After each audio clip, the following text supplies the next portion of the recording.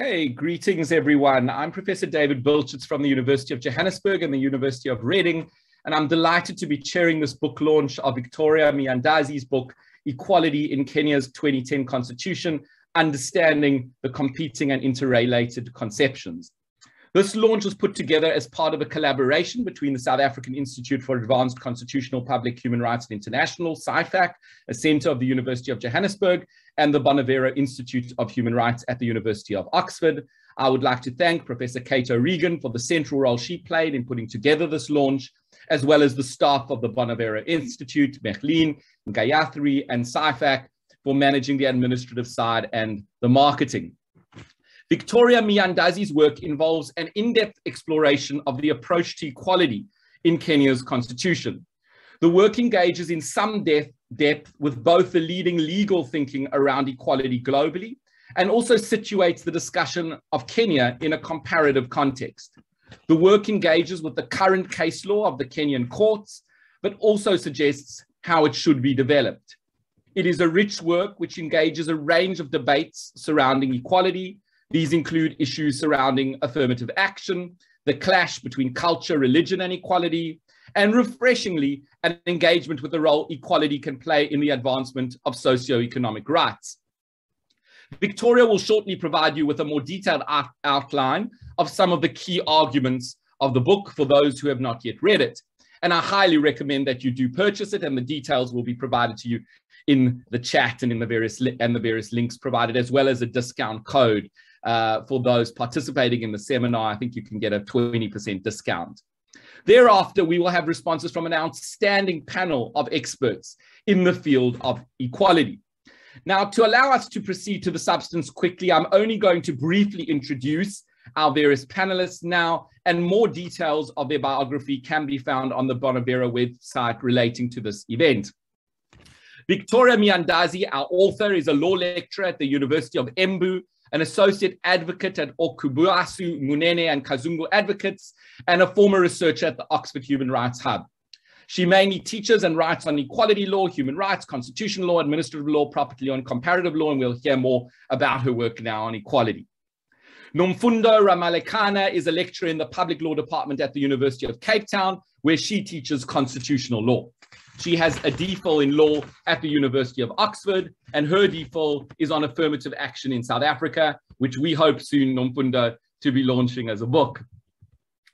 Tarunabh Khaitan is the head of research at the Bonavero Institute of Human Rights and professor of public law and legal theory at the Faculty of Law at the University of Oxford.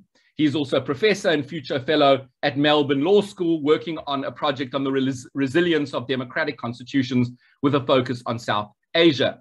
He has written an award-winning monograph on the subject of equality titled A Theory of Discrimination Law. I highly recommend you purchase that too. Elisha Ongoya is a teacher and practitioner of law. He is a senior lecturer in the Department of Public Law at Kabarak University in Kenya, where he has previously served as a head of department and the dean. He's also a principal partner at Ongoya and Wambola Advocates, a law firm based in Nairobi, Kenya. So I will now hand over to Victoria for an outline of the book's core arguments. Please just note that the Q&A tab, which is over there, you'll see should be used to, you can put any questions or comments you want during the discussion or during the presentations, and we will have some time for questions right at the end after the presentations. So we're looking forward to an engaging discussion. Over to you, Victoria. Thank you for that, David. It was a really good introduction, especially with regards to the book. And again, just to begin, I'd like to thank Bonavero and SAIFAC for organizing this. And also for the panelists who are agreeing to be here. They're quite renowned in their field, and I'm sure they will have really good questions for me later on. So just to start up, to have a background of the idea behind working on the book. The book is basically guided by, or the idea of coming up with, or working or researching on the topic of equality was basically guided by people's lived experiences, equality and poverty, equality and discrimination with regards to various identity characteristics, disability, gender, sex, social origin, refugee status, and so on. And so the whole task was how to translate people's lived experiences to legal language. Because then if we translate people's experiences in the various inequalities that they face into legal language, guide policies, be able to understand how courts are deciding on equality cases, or how should they decide on equality cases. And also be able to pinpoint loopholes that exist with regards to people being able to litigate or bring challenges of discrimination and inequality in the courts. And so that was the key task. And basically, when I was thinking about going through this task, I obviously, as those who have gone through the book will realize, I have focused on the courts a lot, but it does not mean that the task of dealing with inequality is just mainly for the courts. The executive is tasked with coming up with policies and putting in the money to deal with the inequality as it relates to socioeconomic rights inequality. As you will hear, us talking about socioeconomic rights being provided for in Article 43 of the Kenyan Constitution, which provides every person in Kenya with the right to health, right to housing, emergency medical care, water, food. What does that mean? It doesn't just mean that it's up to the courts to make sure that these rights are provided for. And also there needs to be legislation. And the book is, as you will see, and keep asking yourself, isn't there a legislation on equality? No, there is no Equality Act. And to translate the broader ideas or conceptions of equality in the Constitution into reality and into actual or minute duties that would then meet the broader provisions of the Kenyan Constitution. So as much as I focus on courts, I mention to some extent the duties of these other various organs in various parts of the chapter, or chapters and so on. So where do I begin? I begin in 2010, where Kenyans were very excited to adopt a new constitution, which was overwhelmingly accepted. And then there are many of the minority groups, be it persons with disability, be it women, be it marginalized ethnic groups and so on. They were so excited because they had something, hence the cover of the book that I conceptualized with the artist. So everyone is waiting to get, as you can see from the cover, it's like the constitution is a tap, and everyone seeks to draw from the constitution. Various groups in Kenya, they refer to the common mwananchi, the common person as Wanjiko, as Elisha might be aware, Ongoya. So then I put it that after that excitement, then what? The real task begins of implementation. And how does implementation happen? So I start by saying that, first of all, if we have to think about realizing these rights, we have to think about how do we interpret the Constitution? So we have to think about the nature of the Constitution itself. And so then we go to chapter 2, which talks about transformative constitutionalism. And it says, okay, transformative constitutionality in the context of the 2010 Kenyan Constitution. So it discusses the idea that many Kenyan scholars and even the courts themselves, actually even the Supreme Court, has referred to the Kenyan Constitution as being transformative. So what does it mean to be a transformative constitution? What does it mean for interpretation? Okay, so I look towards the person who coined it. Okay, so the person who coined it is called Carl Clare, and he coined it with the understanding of the South African Constitution, 1996 South African Constitution, and what that meant for the people. So I sought to, in the book, seeks to understand what Clare meant by transformative constitutionalism, and not just that, what does it mean to the Kenyan context? Because as you can imagine, the Kenyan history of colonialism or disadvantages is quite different from the South African one. Obviously, there are many correlations, okay? There are many correlations with regards to part of the context, but there are unique aspects. So hence the need, after conceptualizing what Karl Clear meant about transformative constitutionalism, mainly that it's dividing into three parts as understood by Langer. So first of all, having a constitution brings in that aspect of past, what has happened in the past that we want to correct, okay? But not forgetting that also the constitution is meant to guide the future. And then not just that, we are looking at transforming the country or the state with regards to equality, with regards to socioeconomic rights, with regards to affirmative action, that is coming up with measures to redress a particular sort of a disadvantage or discrimination that has been experienced by a particular group in the past. So what does that, so all of that is basically changing the state of the country, changing whatever the people saw as being wrong, and hence why they decided to have a new constitution. So this new, and having new understanding and conceptualizing the law as being something that looks at the context of the people and meets the people where they are at. So that's the understanding with regards to that first level. And then looking at the second level, the change in the legal culture. So the understanding of the fact that a new culture, a change from the previous legal culture. So I look at what Clear imagines, Langer imagines, and I look at the Kenyan context, what the constitution does with regards to a change of legal culture. So in Kenya, the previous legal culture was, if we look at the previous judiciary, it was so short in its, with regards to whether justice can be found in the courts. Basically, the issues to do with corruption, issues to do with the executive being or dictating what should happen, how the court should decide, and so on. And I look at some of the cases, and actually I look at Elisha Ongoya's work to some extent, about basically what the scene looked like, okay? So basically, if you take a case against the government, the judgment would essentially be for the government.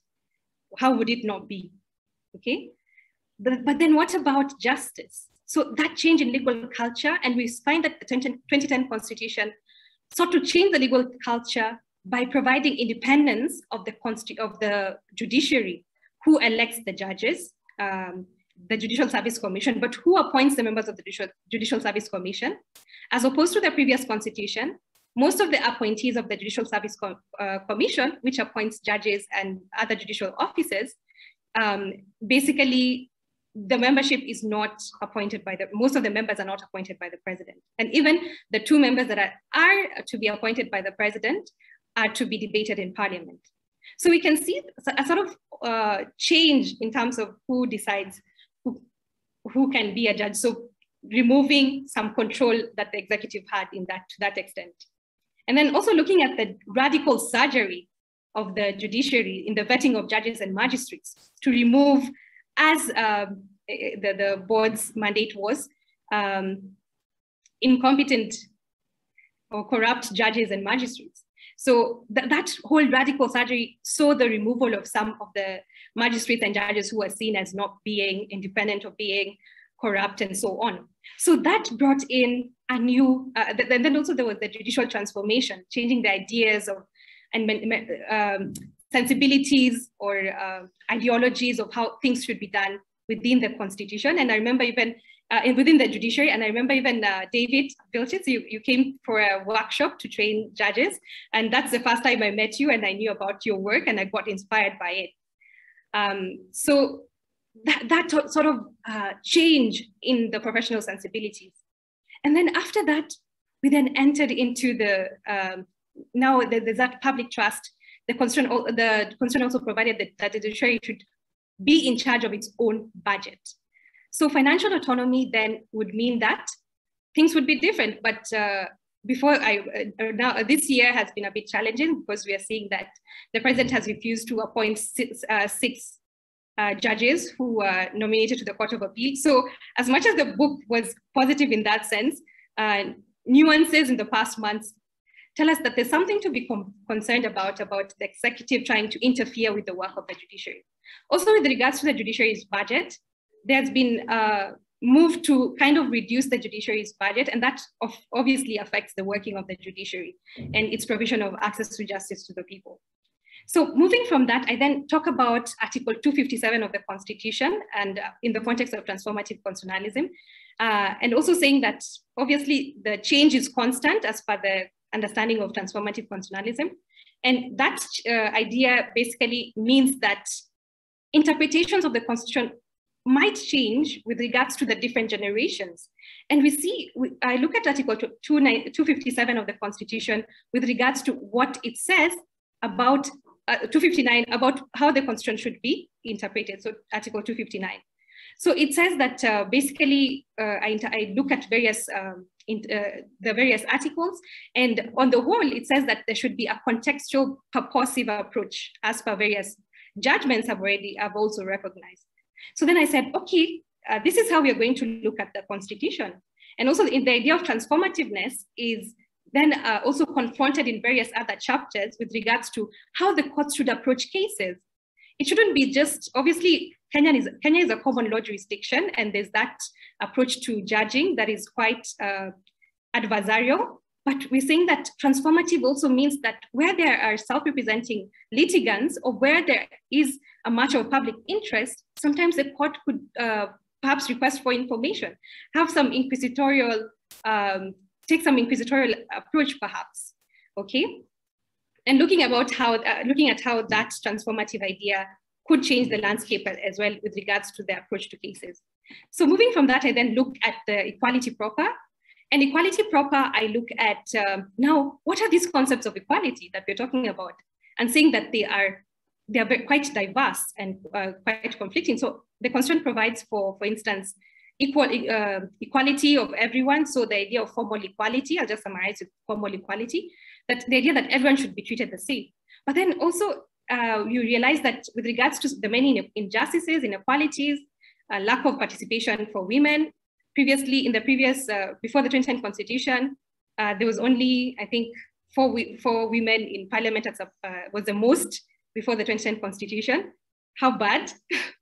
Can just imagine. So we want to have something more, okay? Sometimes equality, saying everyone should be treated equally, can actually lead to an injustice. And then we move to substantive, the idea of substantive equality, that actually you should look at something more. Yeah, you should look at something more with regards to just saying everyone should be treated equally, ignores that, for instance, there are regions in the country which have been previously did not get lots of funding because of ethnicized politics in the country, that then directed which regions got more money than others and so on. So how do you say that now everyone is equal and yet there is an inequality? So I look at that substantive aspect of saying that let's look at the situation, let's look at the context. And then looking at Ronald Dworkin's idea about what does it mean to treat people as equals? And saying sometimes treating people as equals would mean that you accommodate them with regards to persons of disability by having ramps or making sure that there are lifts in building.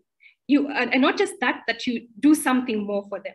So I look at that idea and then move on to looking at affirmative action, how to expound on grounds of disadvantage, such as gender, not just gender, race, sex, and so on.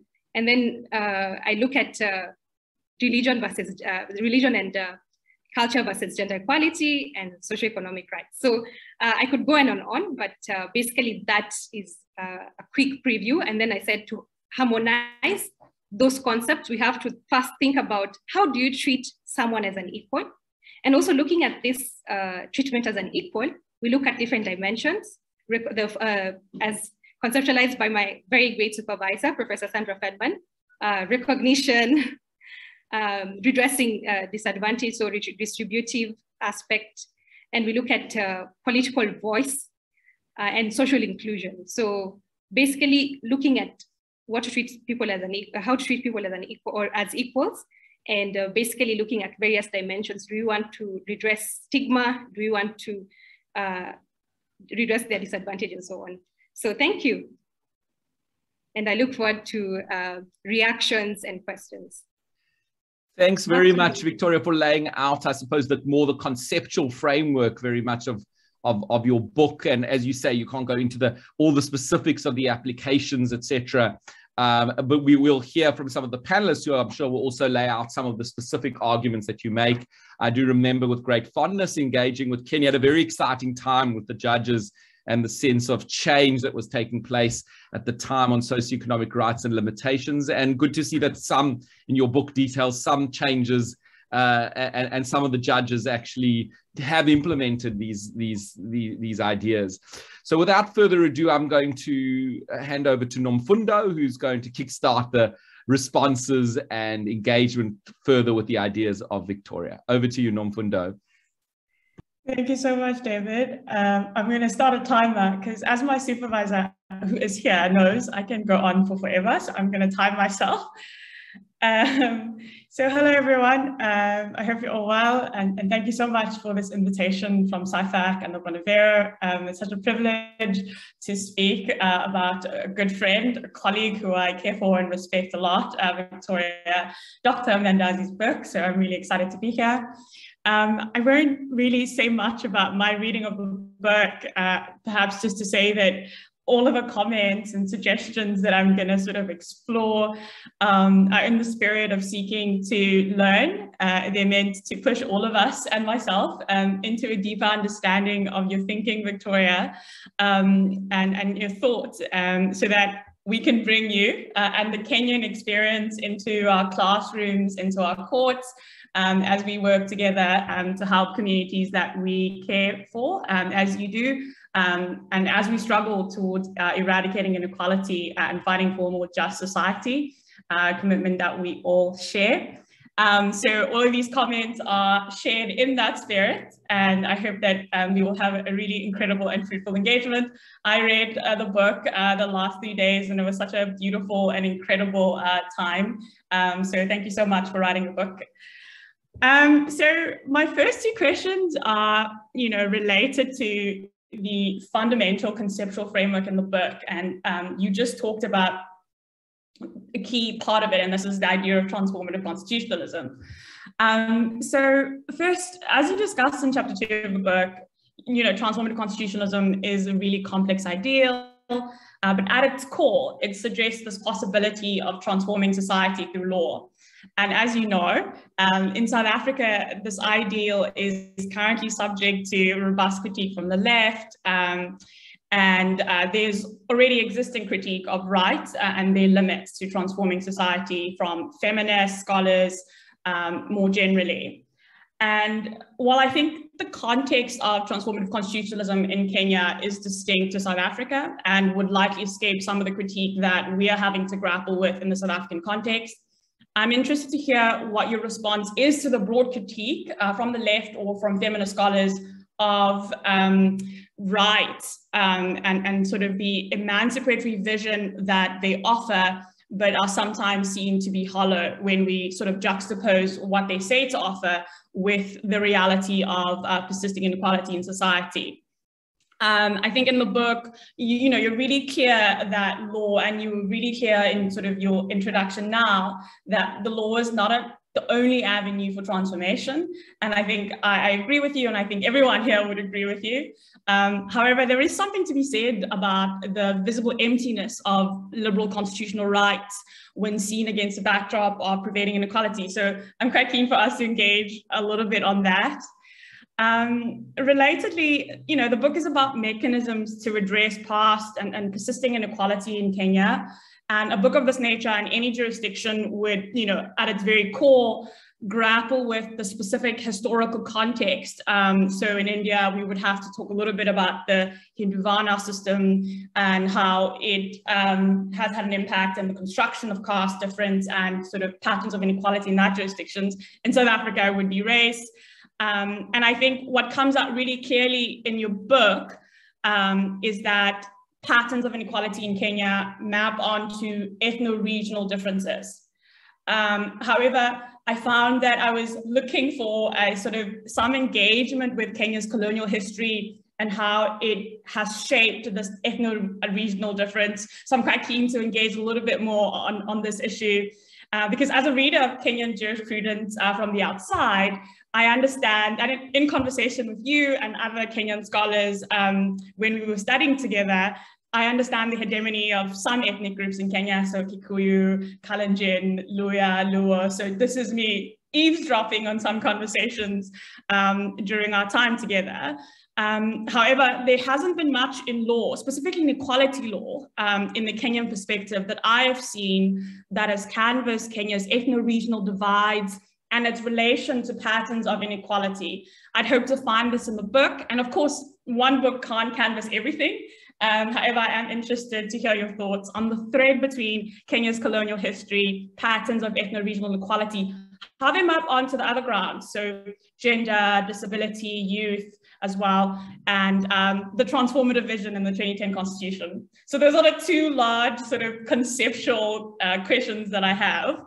And then I'm about to geek out a little bit. So everybody here who's not an equality lawyer will have to excuse me, because the next 2 minutes, I'm going to really hone in on specific textual and conceptual issues that Dr. Miyandazi grapples with in the book, and these ideas that I think are really promising, and I'm quite keen for us to explore in more detail.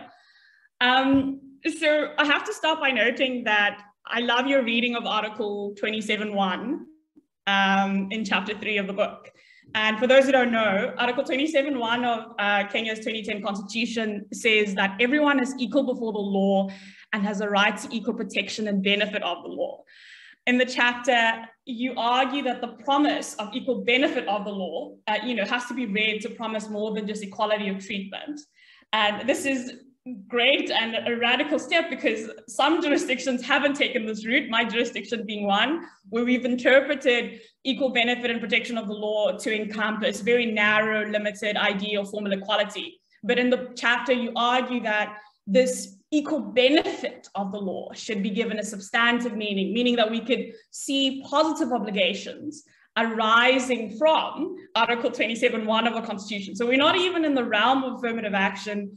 We're just still dealing with the equal benefit of the law. And already you're seeing this transformative vision of substantive equality being present. And what I was wondering, and I hope we can have this conversation a little later today, is how Article 27.1, as you read it, relates to the other sort of positive obligations that arise in the other provisions in the Constitution. So one thing that you do is that you use reasonable accommodation as an example of an obligation that can arise from Article 27.1. But as we all know, Article 54.1 of the Kenyan Constitution actually creates reasonable accommodation separately in the context of disability rights. So I'm quite interested to see what kind of relationship you're seeing or you envision between these different provisions in the Constitution. So very textual, very geek out question that I'm excited to listen to you about. Another issue that, I'm teaching constitutional law at the moment to second year undergraduate students. And one question that we spent about 30 minutes on is why the presumption of unfairness in cases of dealing with listed grounds. So for people who are not equality lawyers, discrimination on listed grounds in South Africa comes, or there's an attachment of a presumption of unfairness. So that discrimination is presumed to be unfair. However, the text of the Kenyan Constitution, unlike South African Constitution, which sort of mandates this presumption, doesn't have a similar ideal or approach. And this is on my reading, and I could be incorrect on this. But Dr. Miyandazi suggests that this presumption should operate similarly. So it should operate in cases where discrimination under Article 27.4 of the Kenyan Constitution is on a listed ground, and it should not operate when it's on an analogous ground, right? And I've found this sort of separation of listed and analogous grounds problematic, because it suggests there being a hierarchy in sort of the prohibition of discrimination. It suggests that there are forms of discrimination that we think are particularly more wrong or more bad. Tarunabh is here, so he will correct the language I'm using to describe this. But it suggests that the harm based on the listed grounds is taken more seriously by the Constitution than we take the harm on the unlisted grounds. And I'm not sure that we should take this approach. And because the Kenyan Constitution doesn't textually require this, I wanted to ask you why you wanted to sort of go in this direction. I see I have 5 more minutes, and I'm going to move on to now a real geek out on the affirmative action aspects of the book. And we can come back to Article 27.1 and Article 27.4 later on today. So I've had the pleasure of conversations with you about Article 27.6, the affirmative action provision of the Constitution in Kenya for many years. And there are many aspects of this provision that I think are important, radical, and have the potential to lead to substantive change. That said, I have to start with 2 issues that I wished were explored a little bit more in the book, and I want you to write another book to explore these a little bit more, especially since I want to learn from them as well. And I think the first has to do with some analysis of the limits of affirmative action to redress inequality. And I think you spoke a little bit about equality more broadly earlier on in your introduction. But you know, we know that most of these measures will likely just redistribute already existing resources. They do nothing to really upend some of the structural aspects or the root causes of inequality, right? And this is a common critique across all jurisdictions of affirmative action. And I would have loved a deeper engagement with this, because I think it would have allowed space to do something. And this would have been to foreground the importance of the other provisions in the Kenyan Constitution, which create positive obligations, like the prioritization principles that you discuss in chapter 7 and 8 in relation to realizing socioeconomic rights. And I think that would have come up a little bit more and popped if we had explored just the limits of Article 27.6 as affirmative action. And relatedly, I think the second question that I had relates to Chapter 5 is about affirmative action, but I was looking for some idea of how we are defining affirmative action in the text of Article 27.6 of the Constitution. I think in the chapter, it's clear that different kinds of affirmative action are possible. Under Article 27.6, you refer to Uhuru Kenyatta's 2013 directive on the procurement that seeks to sort of benefit youth, women, people with disabilities, and then they use this word without competition. I mean, that's a specific form of affirmative action, right? It suggests a specific approach to merit. And I would have loved to then have seen some attempt at least to map a definition or multiple definitions that could arise from the text of Article 27.6 in that chapter. And I think the importance of this definition or web of definitions can also be seen in Article 27.8, right? And I have 1 more minute, but I want to talk a little bit about this provision, because Article 27.8 of the Kenyan Constitution does something that is very interesting. It says there is a 2/3 gender rule in appointment to, I think it's appointment bodies, right? Or elected bodies, right? And it seems to suggest that this is symmetrical, right? So we might actually require that if there are too many women who tip the scale of the 2/3 rule, we have to then have a reverse affirmative action in favor of men. And I think a definition of affirmative action, or definition of what Article 27.6 is trying to do within the context of Article 27 more broadly, would have foregrounded the tension that this provision creates if we are to say that the purpose of affirmative action is to redress the hegemony of specific groups in society. And I think had we had some definition or multiple definitions, this kind of tension could have come up a little bit more, because I think it's an interesting debate that at the moment in South Africa, we are having in silos. We're currently talking about whether we need white men on the Constitutional Court bench.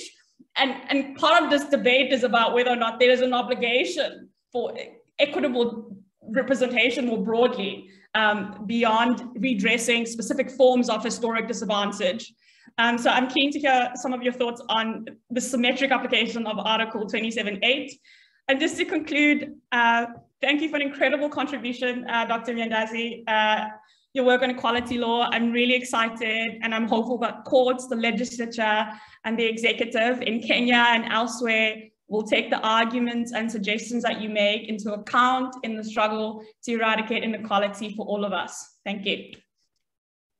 Thank you so much, Nomfundo, for those very rich comments, engaging, as you say, both with certain broad conceptual issues and also some technical issues. And there are technical issues around equality that need engagement. And some of the technical issues also lead to an examination of some of the deeper conceptual issues, as you've said. I'd like to push you also, when we have question time, about the last point, about the reverse question of whether you should, if you had 80% of women in parliament or 90%, would there be any duty to include men as well, and also complexity that arises around, and Victoria may also want to engage with this, about when you have a lot of vulnerability, how do you, in some senses, prioritize amongst people, and does that lead to issues, particularly in questions of where there's large amounts of ethnic tension, which exists in Kenya. So, but I'm getting ahead of our discussion. Thank you for the questions, and we will, Victoria will have a chance to reply after our next presenter, who's going to be Elisha Ongoya. Elisha, welcome. I know we've had a chance to engage before about the position in Kenya and the constitutional issues, and it's great to have you again here. And over to you for your 15 minutes. Thank you, David, and thank you, Nomfundo, for the observations so far made. I hope I can be heard, and over the next 15 minutes, I'm trying to time myself as well, lest I spill over the time beyond acceptable limits. Victoria, there are multiple respects in which your book comes across as authoritative to me. When I read your book, I get the impression that I'm reading good authority. The reason being, I have seen you grow on the Kenyan soil as a young guy. There's a sense in which you have a lived experience of the Kenyan inequality manifestations. And that lends authority to your book. Number two, you're not just another Kenyan writing a book on equality. You are a Kenyan woman. Hence, you come from that space that is recognized both in public discourse and in Kenya's constitutional law as a group that has historically been treated as unequal. So there's a level to which your lived reality supersedes what I, for example, would have done if I were writing a book on inequality, because although Kenyan, I would be regarded as an outsider to the practice and the feeling of inequality. So that context is important to me, and that's why I take your book very seriously, and I regard your book as perhaps the most authoritative work on inequality law in Kenya. Number two, the manifestations of inequality in Kenya are many, and they far surpass those ones recognized in Article 100 of the Constitution. So when you read Article 100 of the Constitution as an outsider, you may regard it as a complete catalog of the manifestations of inequality in Kenya. But when you live in Kenya, you notice, for example, that Article 100 does not recognize the poor as a special category of people who have been historically, marginalized, the poor as the poor. Yet, Victoria, particularly knowing where you come from geographically, you understand the place of poverty as a classification of an unequally treated population. And it's significant. I mean, it may not fit conventional pigeonholing, but strictly speaking, if you live on the ground here, Kenya stands out as one of the most unequal societies, perhaps, on earth. Having said that, there are certain things that I think are important to pay attention to, even when we look at the text of the Constitution and how it treats inequality. The starting point for me is always the preamble. I've always said the preamble infuses as the informing spirit in this constitution. It regards many other things as factual, but regards our approach to equality as aspirational. It says recognizing the aspirations of all Kenyans for a government based on the essential values of human rights, equality, freedom, democracy, social justice, and the rule of law. These things are an aspiration. Kenyans look forward to them. It means they are not there. It means that the lived reality by those who are drafting the constitution presented them with a reality that we look forward to the day we shall have a society that practices these values. We look forward to a society that will be equal. We look forward to a society that will treat us as, the words of scripture, as children of the same God, so to speak. So that is important that we reflect on that. Why is this aspirational? And I think that's where Nomfundo comes from in spelling out that she desired to see an element of history, the perhaps contribution of Kenya's colonial history to this. Well, Kenya's colonial history and South Africa's colonial history may present different nuances to this question here, because the inequality in Kenya is, if you study section of paper number 10 of 1965, development, that paper itself is now recognized as having entrenched inequality in the society, particularly as, insisting that development has to be carried out along the lines of high potential areas that are categorized, and this categorization is quite arbitrary, as low potential, then are not the priority. It means if you are born in a low potential area, you are predestined to economic inequality as a phenomenon in the Kenyan context. That's critical when you study Kenya's manifestations of inequality.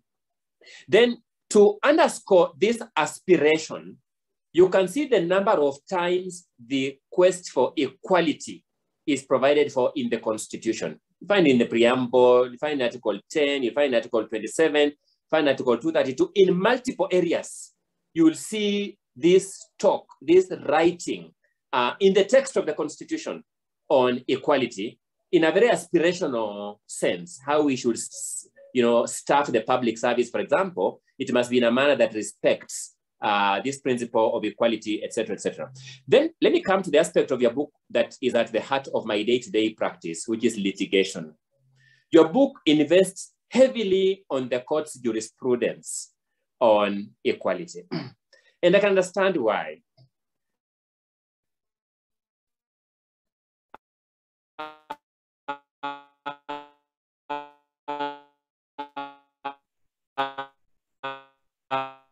Elisha, I think we're having some problems with the audio. Let's just hope it recovers. We were hearing you good well up to now, but now.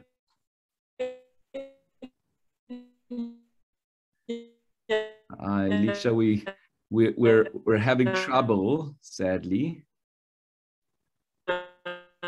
It was going so well. Country that largely gave up on other sectors. I mean, if you look at the source of hope. Did I miss it? Elisha, sorry, we haven't heard you for the last 2 minutes or so. Yeah, I'm wondering why you. I can hear. Yes. Can you hear me now?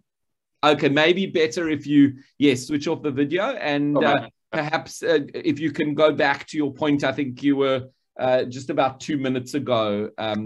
Roughly, we missed out on a minute. Litigation in Kenya. Yes. Okay. Thank you. So I think I got to a point where I was reflecting on the aspects of the book that deal with the court's jurisprudence on inequality. And I was saying that aspect excites me because my day-to-day practice is in litigation. and I'm able to reflect on what the courts say about each of these principles and the handicaps that the court faces every day when it's confronted with questions on inequality. And allow me to just reflect on two cases, because I could go on and on this question of inequality and the court's jurisprudence, but let me just focus on two cases which you had a chance to look at. The case of Federation of Women Lawyers versus the Judicial Service Commission. And I was a litigation counsel in this case, and I take responsibility for the way in which we lost this case and got a hopeless definition of the practice of affirmative action in Kenya's inequality jurisprudence. First, the case was not that strategic because this case attacked a decision of the Judicial Service Commission in the courts. And this decision of the Judicial Service Commission was the first decision taken under the chairmanship of the then Chief Justice Willie Mutunga, when he presided over the nomination for appointment of judges of the Supreme Court, and in the final analysis, got less than 2/3 of the composition of the Supreme Court to be women. And we took this question to court in light of Article 27, Clause 8 of the Constitution, to ask, is the composition of the Supreme Court thereby constitutional? And does it accord with the equality dictates of Article 27(8) of the Constitution? The judges, you could see, stretched themselves too far because we posed very simple questions. That if you tell us that Article 27(8) of the Constitution is progressively realizable, as opposed to our argument that it is immediately realizable, you must be able to tell us what are the factors that inform your conclusion that it has to be progressively realizable. And we drew parallels with resource-sensitive socioeconomic rights, which sometimes lend themselves to the argument of progressive realization by saying resources are economically understood to be difficult to come by, to be realizable progressively. We get money incrementally, and therefore rights that are subject to money will themselves be subject to that incremental acquisition of resources. What will you be telling us about women in the Supreme Court? Will you be suggesting that we get women incrementally when statistics show that in Kenya, women far outweigh men in number, and in the legal profession, which is the primary source of resource for Supreme Court staffing, women also far surpass men in number by recent statistics? And the question was simple and straightforward. But you could see the frustration the court was in was that answering that question in favor of the petitioners would have meant questioning the newly appointed Chief Justice in his very first decision. I sometimes think that we were not very strategic in filing that case against the party we filed it against. We should have approached that case against a straw man. Maybe some sugar authority somewhere in Western Kenya, which would have staffed his department without women, then get jurisprudence from it. Then now using that jurisprudence, use it to fight, people of strategic positioning like the then Chief Justice. Compare that with the case of Mohammed Musa Dagane and others versus the Attorney General. And this case was a poor community in Northern Kenya that was completely treated without any regard to its dignity. Anytime the government wanted to start any public project, it evicted this community from its community land without any regard to compensation or without any regard to formalities of resettlement or anything of the sort. Now, that was a classical case because you remember in Mohammed Musa Dagane, we found judgment in favor of the petitioners in a socioeconomic rights case, where we were litigating the right to housing, which is more complex to get a favorable judgment, as opposed to the Federation of Women Lawyers, where we posed a more simple and straightforward question. So I close by saying that equality jurisprudence will be more progressive if we, the litigation lawyers, are more strategic about the cases that we choose. And we'll rather start off with cases that generate lesser hits, cases that disturb the status quo less. Then the judges will evolve more progressive jurisprudence. Then we can now use that progressive jurisprudence to run roughshod on the status quo. Otherwise, there's a lot I can say on this jurisprudence, and I would invite our listeners to also take advantage of advisory opinion number 2 of 2012, which is in the matter of the gender composition of the National Assembly and the Senate, and the jurisprudence attendant to that in the cases of the Center for Rights, Education and Awareness versus the Attorney General, which led to the recent advice by the Chief Justice for the President to dissolve Parliament. Fortunately, I was involved in the whole body of that litigation. I can take the next 2 days talking about it, but I think there we were more strategic. We litigated incrementally. We identified fewer questions. We presented questions that antagonized the institution of the judiciary itself less, and thereby increasingly got more progressive jurisprudence up to the moment when we are wrestling at the Court of Appeal on whether or not the president will comply with the advice by the Chief Justice to dissolve Parliament. Kudos for this book. I look forward to a sequel to this book as recommended by my very good colleague Nomfundo, because it's inevitable that you have to do it, having distinguished yourself as the leading thinker and scholar on equality law in this jurisdiction. Over to you, David. Thank you very much, Elisha. High praise indeed for your book, Victoria. You raised lots of interesting questions, Elisha, also actually self-reflective ones about litigation strategy. I am interested to hear maybe Elisha or Victoria a little bit more about, you can perhaps tell us a bit later about the Mitubel case and the overturning in the Court of Appeals, and what's the story behind that, and whether there's hope for an overturning again in the Supreme Court, or if that's the end of the story, and whether there was some failures there in litigation strategy or whatever happened. It's an eviction case, and initially progressive in the High Court, and then was kind of overturned in the Court of Appeal, at least on the order. So without further ado, thank you, Elisha. Over to Tarunabh Khaitan. Tarunabh, over to you for your 15 minutes. Thanks very much, David. And I'm a real interloper to this discussion, because I know absolutely nothing about Kenya whatsoever, which is why I specifically requested that I go after Nomfundo and Elisha, from both of whose presentations I have learned a great deal, and perhaps gathered some confidence to say what I'm about to say. But I want to start by first congratulating Victoria on the book itself. It is really well written, very accessible, easy to read, about a jurisdiction that is clearly outside what has become the canon of comparative constitutional law, and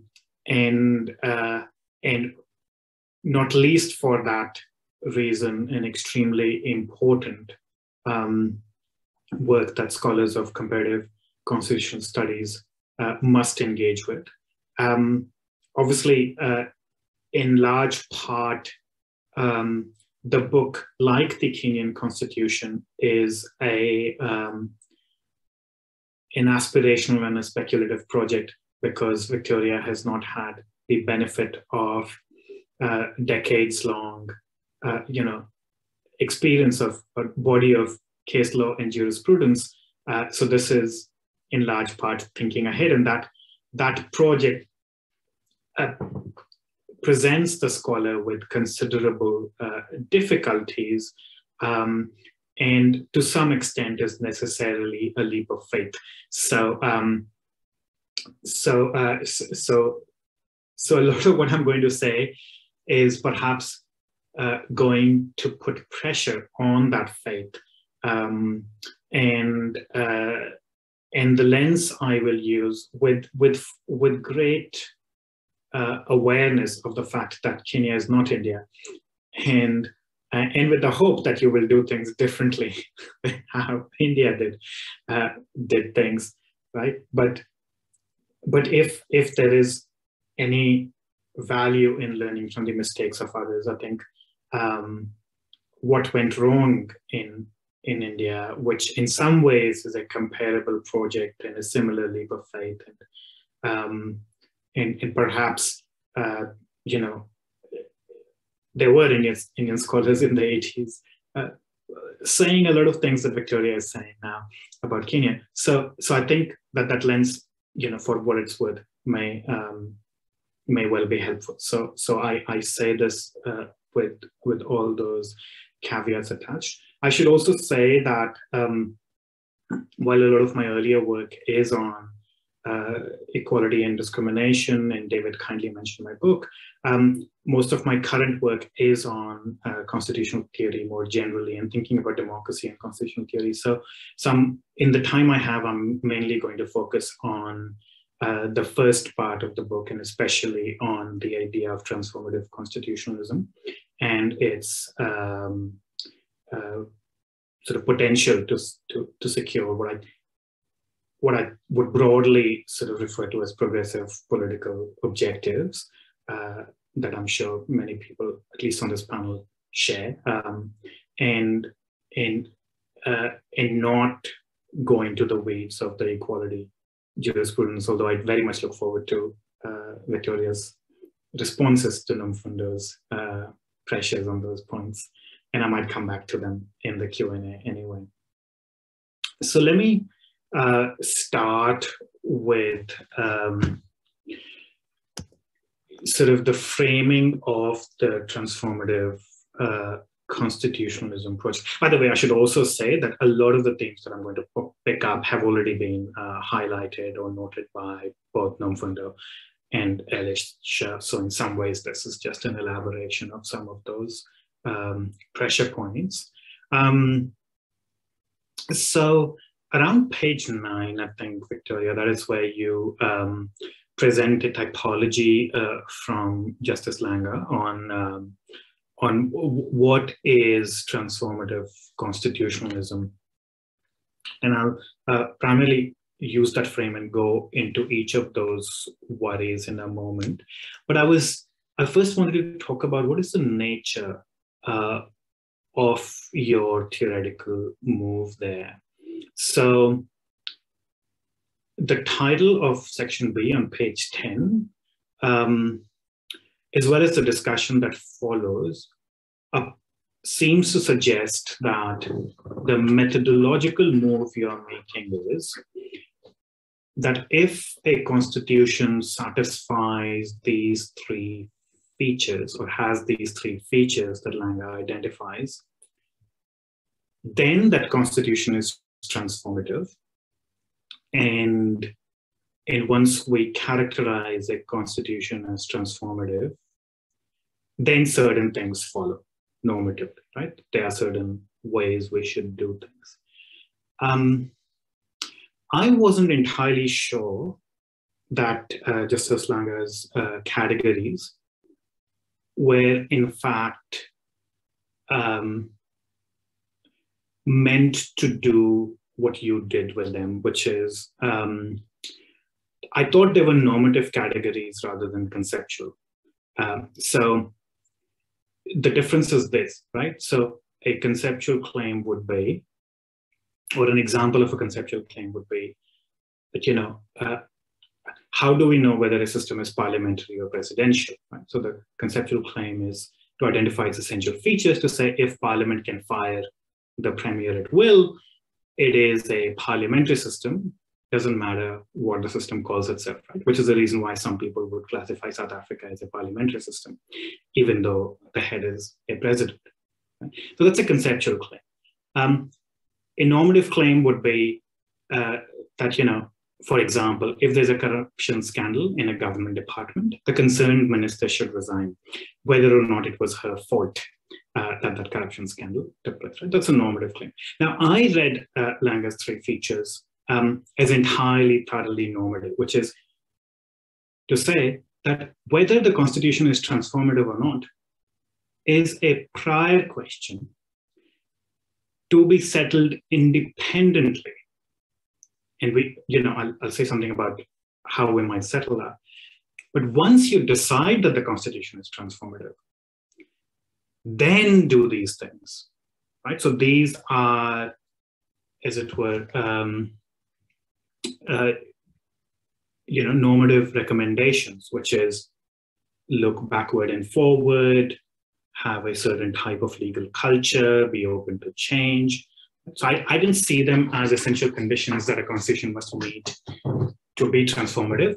But that opens up, if I'm right about that, and if I might have read your claims there incorrectly, so forgive me if that I got that wrong, but if I've read you correctly and if I'm right that whether a constitution is transformative or not has to be an independent judgment, then it matters how do we decide whether a constitution is transformative, right? Because a lot hangs on it, in not least how judges should approach its interpretation, right? So whether a constitution is transformative or not, does that depend on the intention of the framers? Is it a doctrinal matter? So if courts say it is transformative, it is transformative. Is it an independent moral judgment that we make based on our ideas of justice in a particular system, right? So is it a political judgment that political actors make in a particular? So I don't have answers. I'm just raising these questions to try to think about what it, so not just how do we decide whether a constitution is transformative, because it is an important question, but who gets to decide whether a constitution is transformative? And can a constitution that was so I was thinking about the opposite of a transformative constitution, Gary Jacobson's distinction between what he calls acquiescent and militant constitutions is quite helpful here, I think, because so he uses the word militant for transformative constitutions that try to change the society they are situated in, and acquisitive constitutions are constitutions that are quite happy with the society they find themselves in, right? So, if an acquiescent constitution is the opposite of a transformative constitution or a militant constitution, can a constitution change form, right? So can a transformative constitution, having achieved its objectives, become acquiescent? Or an acquiescent constitution, Gary Jacobson's example is the Irish constitution. Can it later become transformative, right? And what are the mechanisms through which this change takes place? So that's sort of the first question, and obviously located within the first frame that you used from Langer, which is both backward-looking and forward-looking, right? Because and I'm sure Kim Shepley's work here of she talks about aversive and aspirational constitutions. Aversive constitutions are sort of never again constitutions, right? They have a terrible past trauma and they say we'll never go back there. Aspirational constitutions are just entirely forward-looking, and you're saying transformative constitutions have to be a bit of both, right? They have to be aversive as well as aspirational. And maybe the part of the mistake in the Indian context was that India decided to do transformation entirely aspirationally, right? So there was no aversive, except some dissenting opinions early on in the 50s. There was no aversive dimension, so the system never asked what was so wrong about colonialism, right? Unlike South Africa's approach to apartheid, where you keep reminding yourself about apartheid, right? So I'm wondering whether that is a lesson to be drawn about different types of transformative moves that a constitution can make. The second point I want to make about the project more generally, and this is a pet peeve. So oftentimes, I'm sure of reviewers, and here this is an example, sort of yours truly, a case in point, right? Reviewers who have their own project and always tell everything they review that you should have done this instead, right? Which is what I'm interested in. So if you will allow me to fly my flag for a moment, or my current flag for the moment. It bothers me increasingly from a left progressive perspective that we continue to equate constitutionalism and constitutionalization with judicialization. And a lot of what I'll say later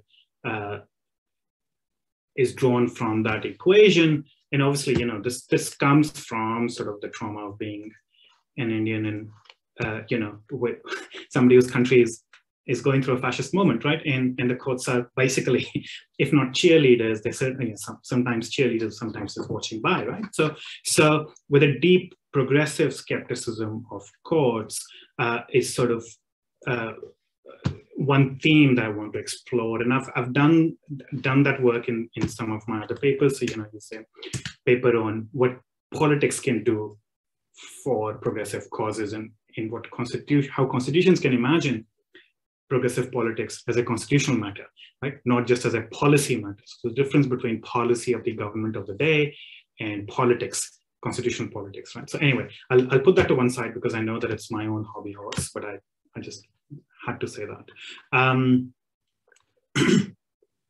So delving deeper into this worry about courts and judges, which is, David, I'm counting on you to sort of keep me on the straight and narrow with time.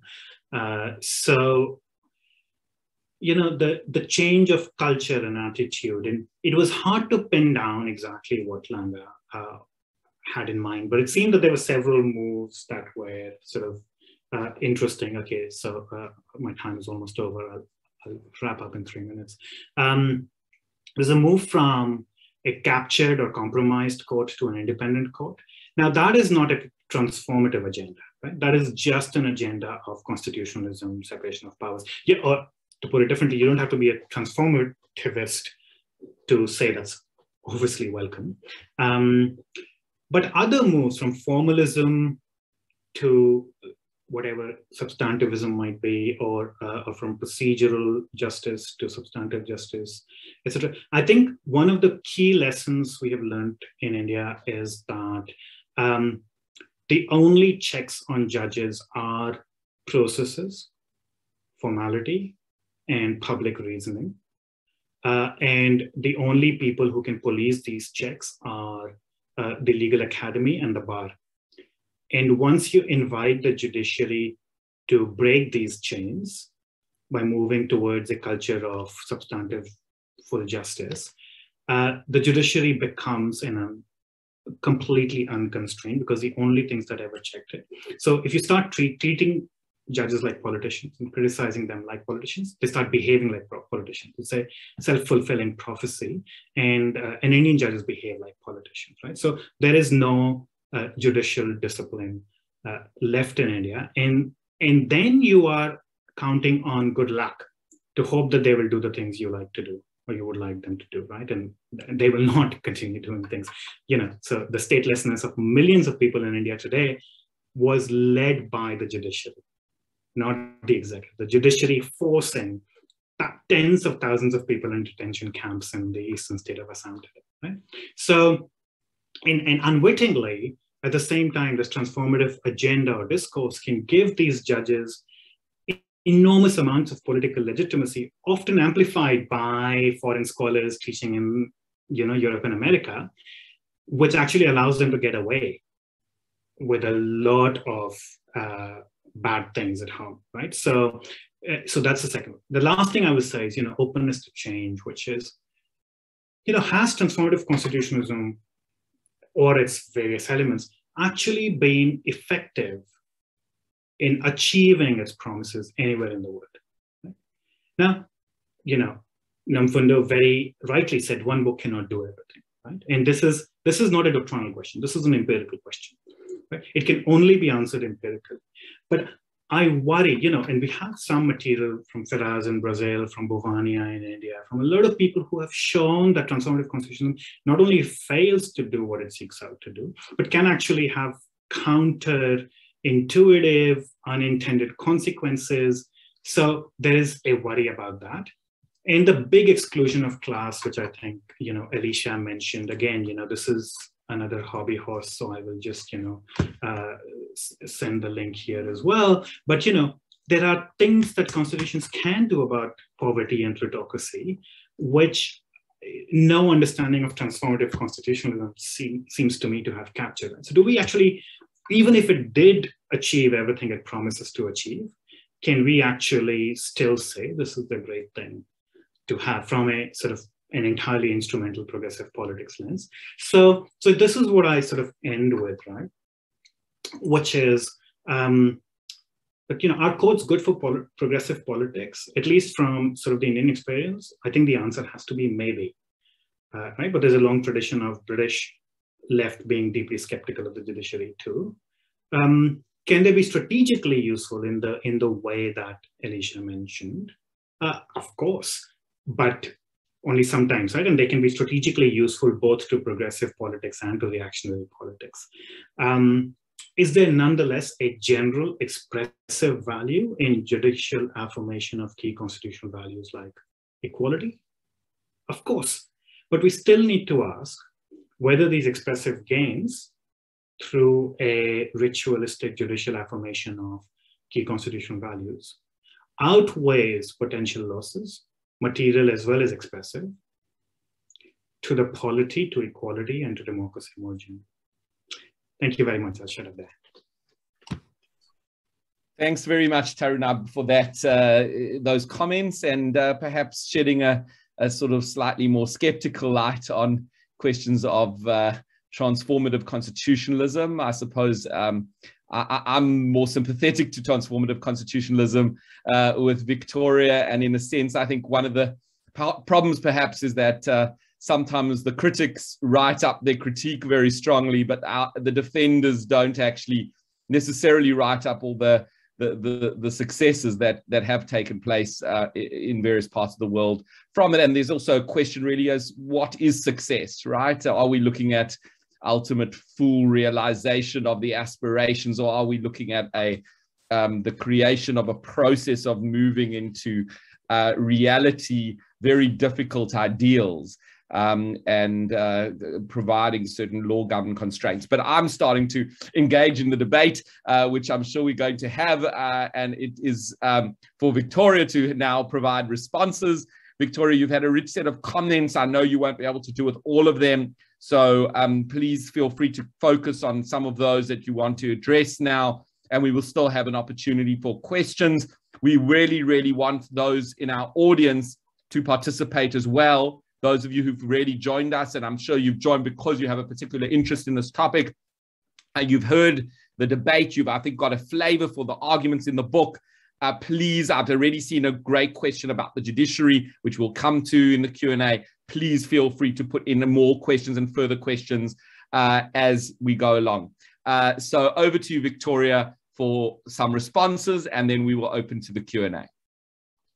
Okay, thank you so much to the speakers, to the panelists, and they're very insightful thoughts, comments, questions. I really appreciate them, and they will go to enriching if there'll be next edition and so on. Or now with Nomfundo's questions, I'm thinking maybe perhaps a whole book on affirmative action.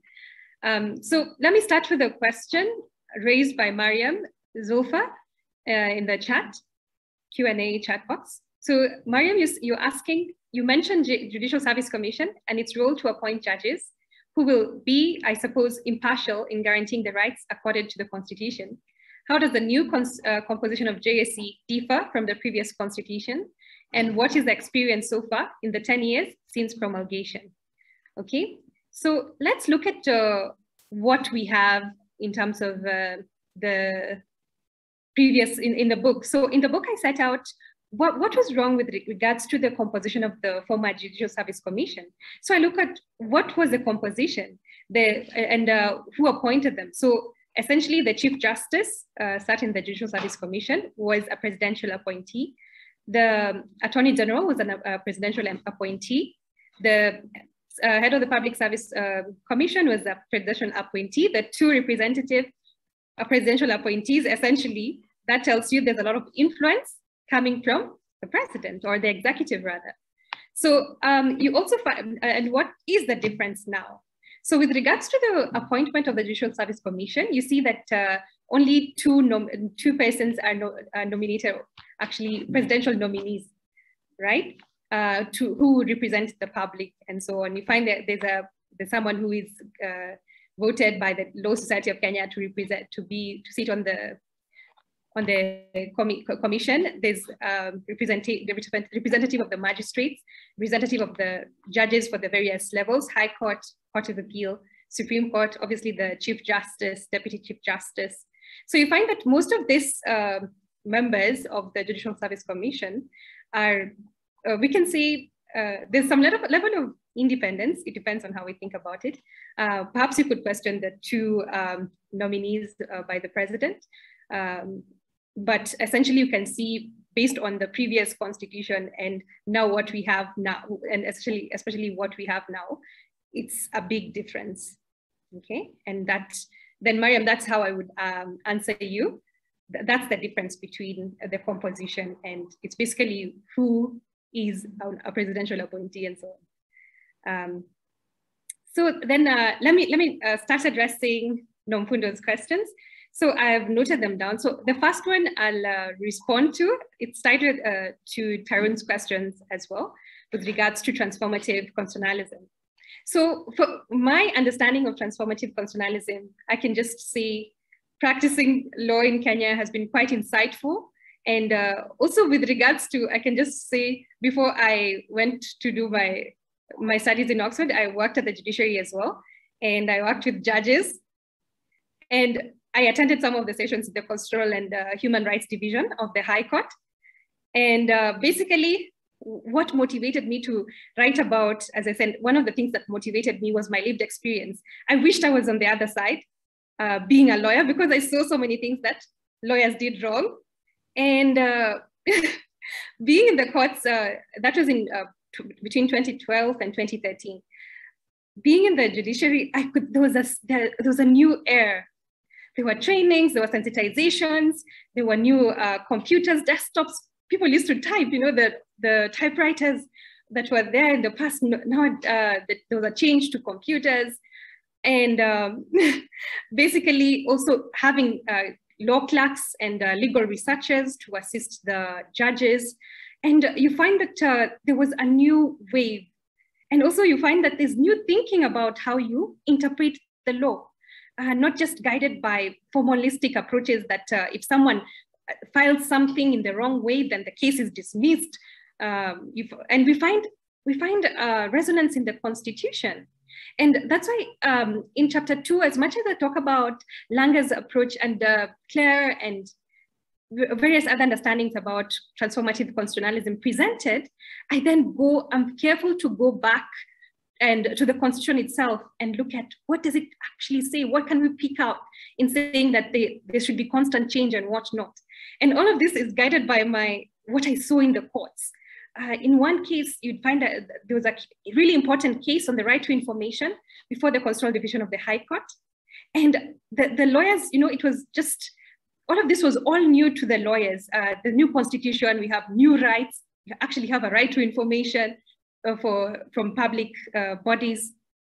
You actually have socioeconomic rights, but then you've never litigated this. These things have never been litigated before in the court. So I saw the judge saying, okay, you haven't really, I can't see from this application, I can't see what you're asking me to rule on. So that inquisitorial approach saying, okay, go back, amend your pleadings, because really this doesn't, it's really important perhaps, but how can I help you if your pleadings are not properly drafted? And you saw some, where there was a self-representing litigant, you saw some inquisitorialness, basically. And also because for persons who haven't learned law, and you find that these are so many, I'm sure it's the same in South Africa, in India, these are people who don't really know, understand the law as much. And so they would need some little guidance. So you find that inquisitorial approach, and for me, that was quite transformative from what I had seen while I was doing my judicial attachment or just before the 2010 Constitution. So for me, that then was alive when we're looking at Article 259 on how the Constitution should be interpreted, and also other provisions like Article 159 of the Constitution on without undue regard to procedural technicalities. And not just that, with regards to Tarun's questions about the whole idea about transformativeness, how does it help us in terms of what should happen. You think that mainly it's all about the normative recommendations. And I find a lot of guidance in that transformative idea. Obviously, it's just sometimes as lawyers, we need a tag to refer to what is happening in the Constitution and what we can see. And for me, that tag mainly was captured by transformative constitutionalism and what it means. So with regards to socioeconomic rights, I saw that with regards to the fact that law tells us that judges should look at cases, or judicial officers should look at cases as they relate to the people who have brought the litigation. But you see that when you talk about certain rights like equality, when a person from one group takes a case, like one of the cases I look at, HIV status, that will affect everyone who is HIV positive. So you find that the nature of the rights that have been provided in the Constitution are quite different. And so that means that the ideas that applied previously would have to change, because essentially you're not just thinking about the persons before you. And as we see in the judges, in that case, Justice Mumbengogi's approach, she looked at the whole context, not just for the people who were before the court, and not just in that case. Okay, so for me, I find some ideas about transformativeness in the way the courts have looked at such cases. And then also the ideas about, Tarun asked with regards to that, the nature of the three features. So the three features, I also latch them onto the Constitution as well. So that's my way of making it contextual and making it not just normative, but actually this is in the actual black letter law. So that was my concern as well. I didn't want it to look like, okay, I'm looking at these principles. Where am I taking them from? How are they applicable? Much like what is happening now in Kenya with the BBI case, everyone thinking about, okay, these new concepts that are being brought, are they really in the Constitution, or are they just theories conceptualized by some scholars that are not really applicable? So for me, I had that in mind, and that I preempted such a critique. And that's why I used it basically to explain what was happening and what needs to happen, grounded on the Constitution, of course. And then now moving on to Nomfundo again's question, perhaps more, in terms of transformativeness and their rights and their limits to transforming society. So now coming back to Kenya after my PhD, working as a lawyer, I could see justice. I could use the Constitution and actually like some parts of what I've argued in my thesis, my PhD, in litigation of cases, that it's actually exciting that actually judges are, when you do good submissions that are well-reasoned, that have these cases, you actually get the rights. The only challenge comes in when there are cases involving the government. That's when it becomes tricky about what will happen, as Elisha has explained in some of the cases.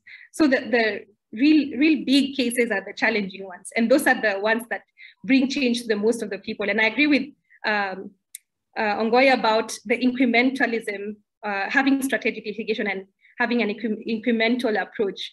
Because also, this is, okay, from my approach and from my understanding, I could sense that there's a difference in terms of judges who, this is a new constitution, and most of the judges studied law in a context in which most of these rights were not there, they're not being taught.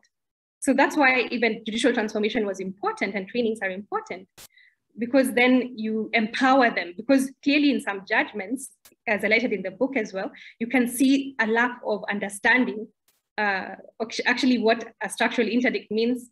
Is it what a interlocutory, whatever, maintaining supervisory jurisdiction, what it actually means. And the Mitubel case also gives some clarification, as we'll discover. So that's all I have to say. So I think that actually the main problem is with implementation by the contempt of court cases. So what is the legislature doing? What is the executive doing? They're really the ones that in Kenya are failing. So when you talk about transformative constitutionalism, and actually, is there a limit to rights in transforming society. Rights can really transform society, but you find that you get a wall, you hit a wall when you reach now implementation and enforcement against the state, the executive, and so on. So that's my understanding. The problem is not transformative constitutionalism in Kenya. The problem is with implementation.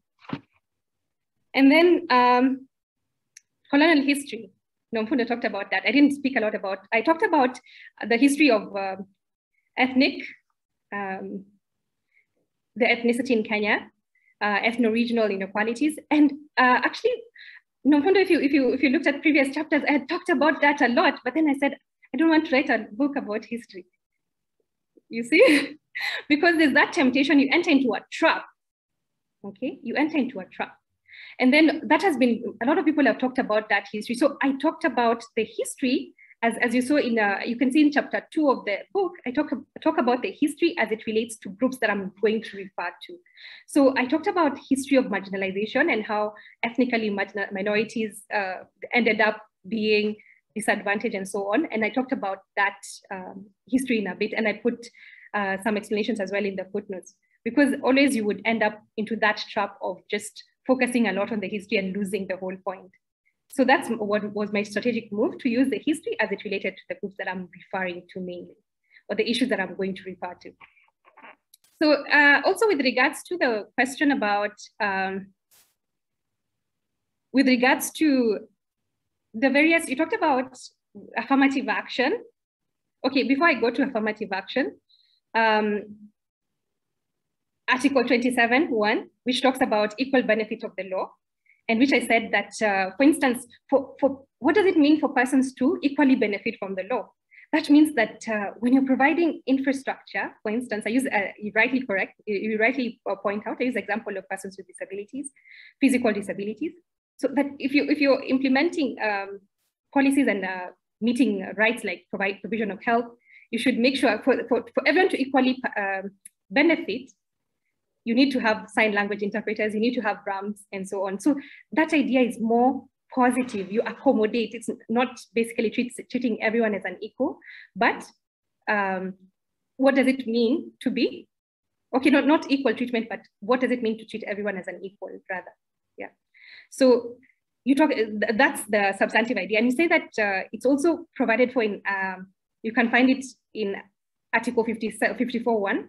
And in the book, I mentioned the fact that there was that concern in the drafting documents of the Constitution. So the committee of experts was saying, okay, there was that questioning of why should we have Part 3 in this Constitution, which talks about various groups and what rights apply to them. Yet we have Article 27, which talks about equality.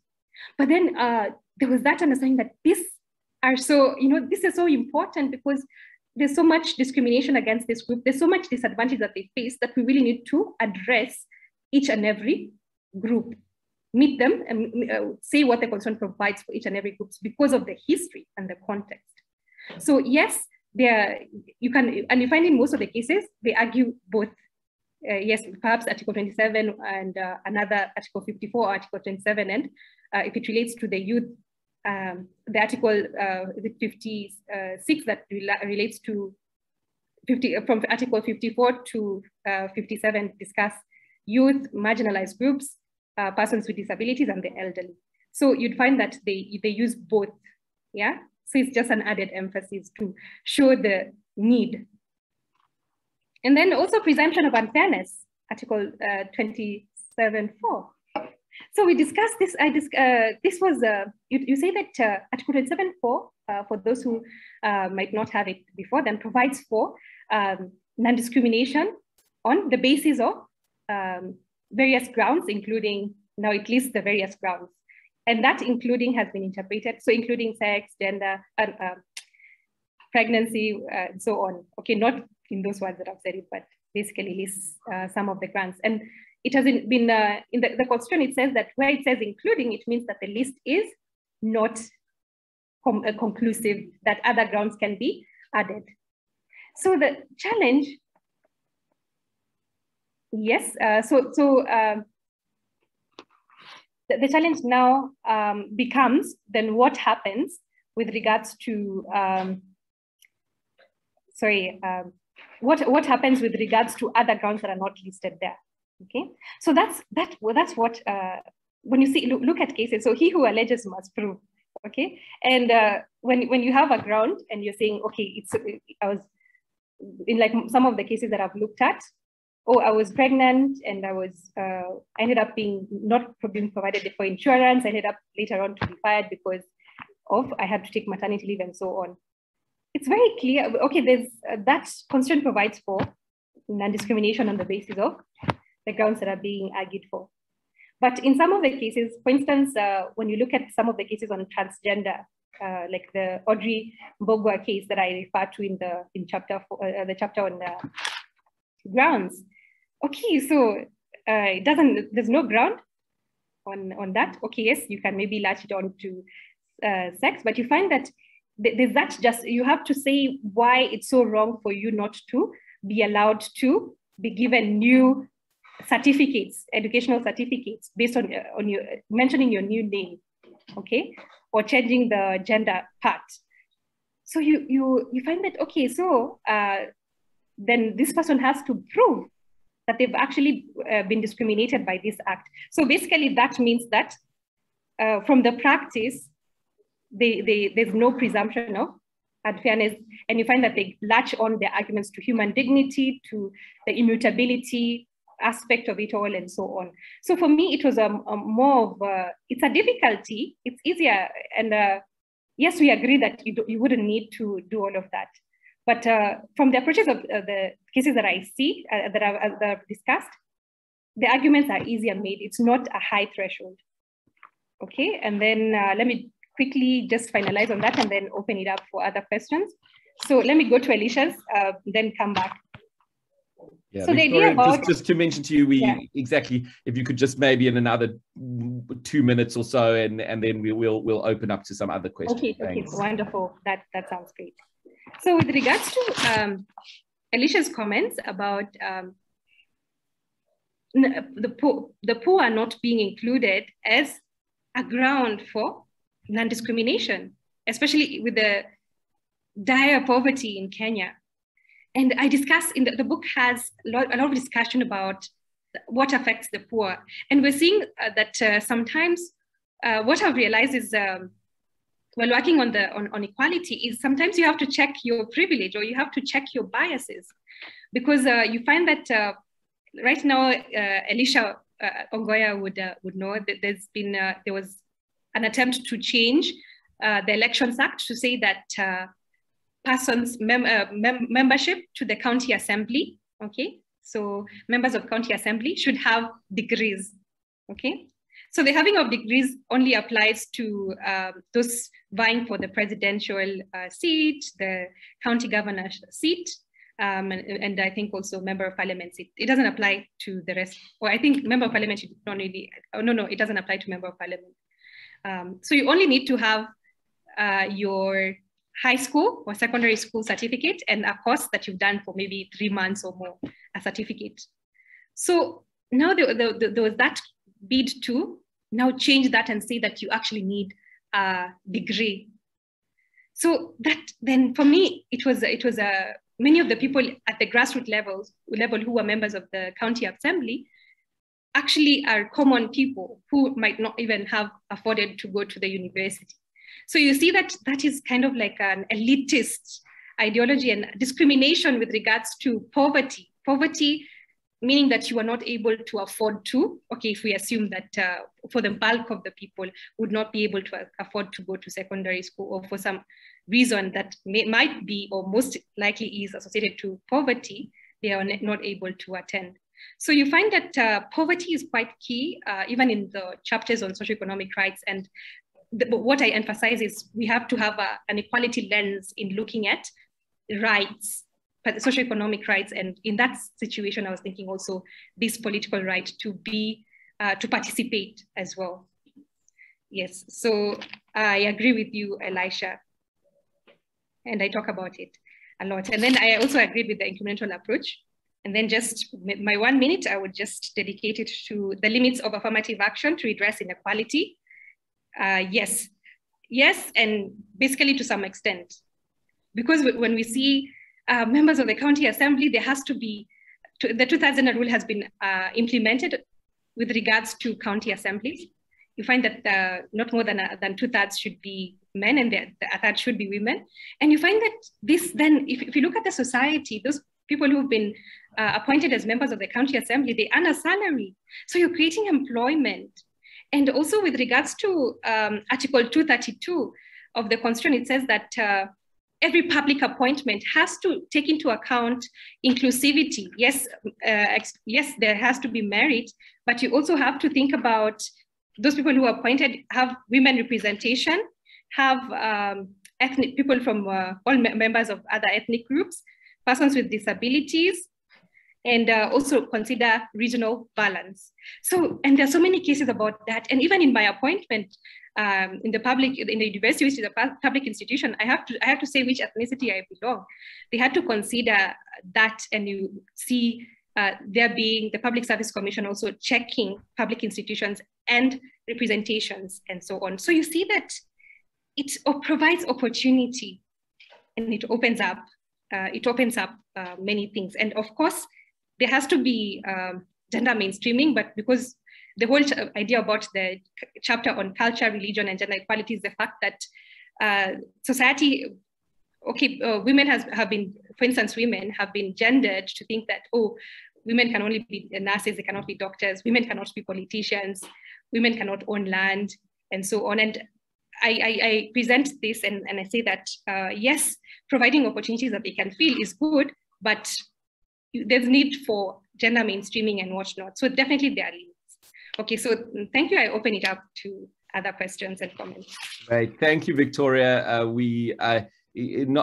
Please, there is an opportunity for others to contribute. I saw Tarun has, that was just a reaction. I have a question from Professor O'Regan, and it actually relates to one of mine, Victoria, which mine is on slightly different issue, and she's asked about the tension between equality and customary law. You've got a chapter where you deal with this, and particularly the case Agnes Umbuna versus Birisira Umbuna, where the court struck down the practice of woman-to-woman marriage under Gusii customary law. This is very fascinating to me because it's in a sense, there's a sort of same-sex marriage concept, but it takes place within the concept of in some ways a woman, in a sense, marrying another woman in order to have a male child, right? With her husband, right? So it's kind of regressive, but it has complex cultural dimensions in this way. And Professor O'Regan has asked about how the principle of transformative equality might influence a court's approach to remedies in cases where there is a conflict between custom and equality. How should courts, in a way, deal with providing remedies in that area? So that's one question, and I'm going to tag another one along, Victoria, to that.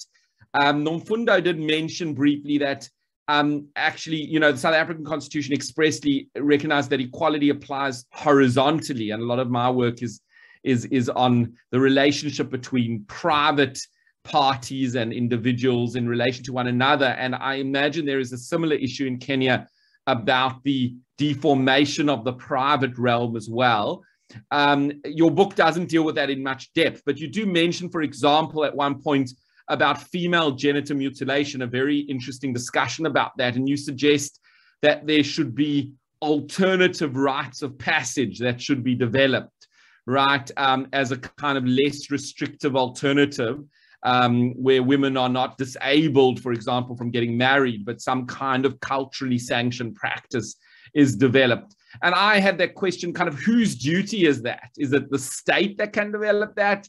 Is it the cultural communities? And how does a court give effect to that in some way, right? Is there an obligation, in a sense, to in the community itself to engage about how to address and create an alternative? Can courts impose such an obligation, for instance, which could try and generate social change within the community itself, rather than impose something on the community, which may not be that successful. And there is some interesting writing in South Africa about where courts have imposed on communities, and sometimes there have been some successes, but also there's some question about whether how successful that has been. So perhaps you can look at those two questions relating to custom, religion, and equality.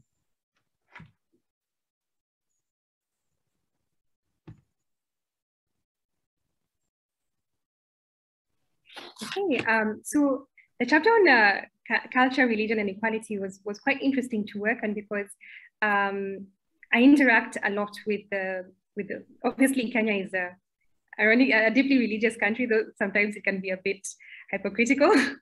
Okay, so you find that there's so many, as I start by saying that 85% of Kenyans are religious. And also with regards to religion, I show the relationship between culture and religion in Kenya and how they intertwine and so on. So with regards to the tensions of culture and equality, you find that, and for instance, how can courts deal with that in terms of the remedies that they develop in certain situations? So I could mention with regards to this question, two scenarios. So the first one is with regards to polygamy. And there was a case that stated that polygamy was against gender equality. It was before Justice Mumbi Ngugi. And the case sought to basically, one of the things it sought to do was to a declaration that polygamy is unconstitutional, illegal, and so on. Yes. But then with regards to looking at the arguments, Justice Mumbi Ngugi thought about, okay, so what would be the consequence of saying that polygamy is that is illegal? It would mean that actually in Kenya there's so many marriages that are polygamous. So it would mean that only one wife could claim, or one family, okay, the children are all legitimate, so they would be entitled to inherit as per Article 53 of the Kenyan Constitution. But what about the spouses? It would mean that only one could inherit. So it would lead to a sort of new injustice that you're creating.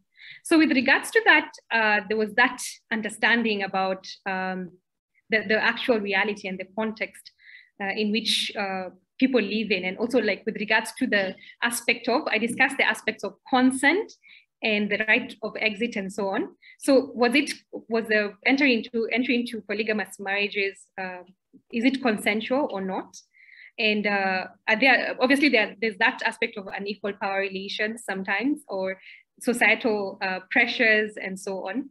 So I look at all of that and I say that with regards to, in that case, the remedy, okay, in terms of the decision, eventual decision, was that it would still apply because of the context and the fact that it would lead to an inequality in itself or an unfairness with regards to the other wives who followed after the first wife. So you create a problem by solving one. So that's why we're talking about, for me, that would lead to the limits of equality.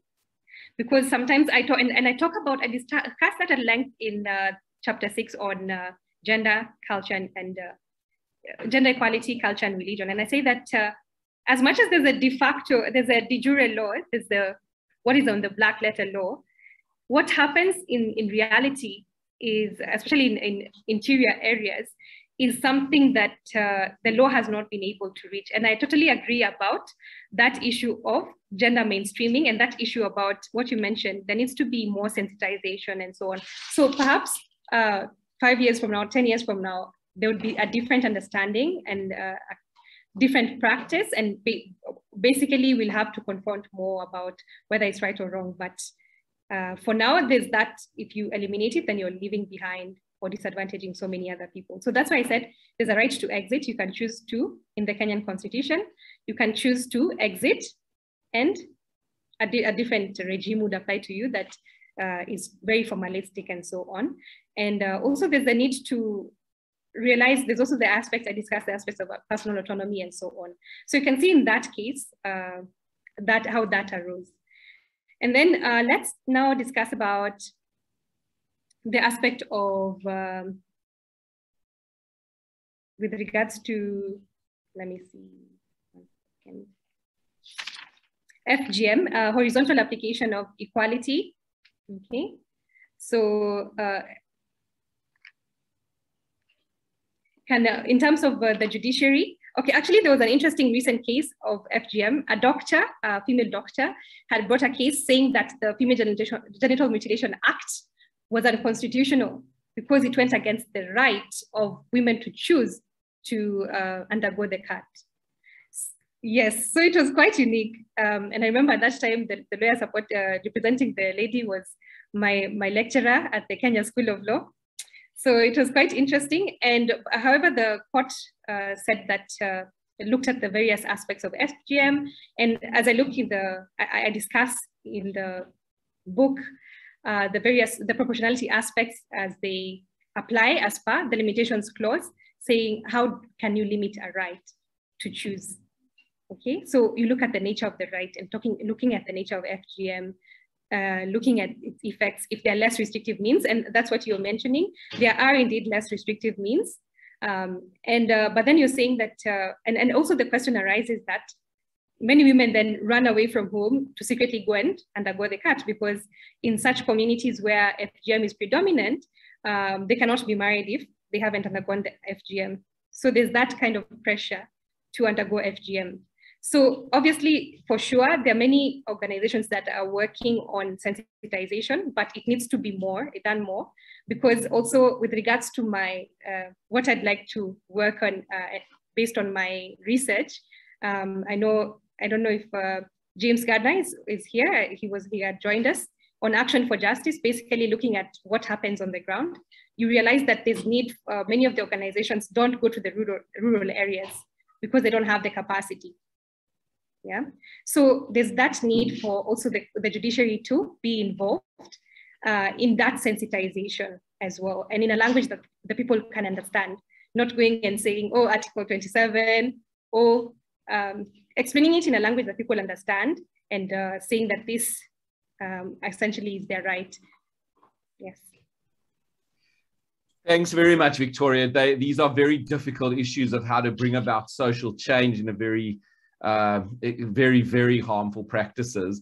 I see two of our panelists have their hands up. So in the absence of any other questions, I'm going to give them a chance to engage with you further. Nomfundo, you first. Go ahead, and then Tarunabh.